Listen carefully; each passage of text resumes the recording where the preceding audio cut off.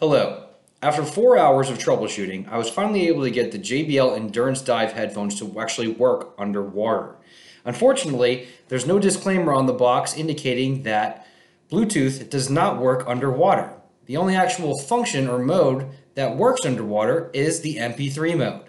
You literally have to convert from iTunes or the internet MP4 files into MP3s with a conversion mechanism to then go and save and upload these to the JBL. It is 2020. I'm 33 years old. I feel like I'm in 8th grade. I don't believe that MP3 files have been heavily utilized since the early 2000s, if not earlier.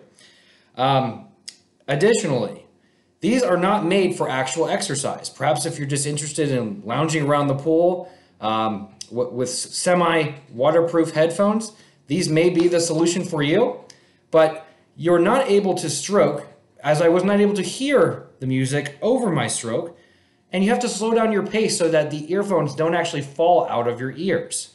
You can't push off, and you can't actually exercise. So for the avid swimmer, I would not recommend the JBL Endurance Dive headphones.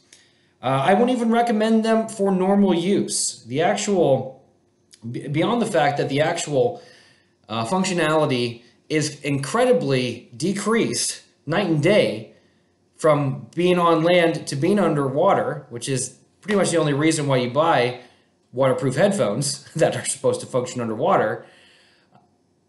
Their functionality on land is far inferior to any $5, $10 headphones that you can buy at the gas station. That said, JBL Endurance headphones, you are a huge disappointment. I would not recommend them, and I would strongly suggest that you guys modernize to MP4 files, as these are the most user-unfriendly headphones I have ever had the displeasure of dealing with. Thank you.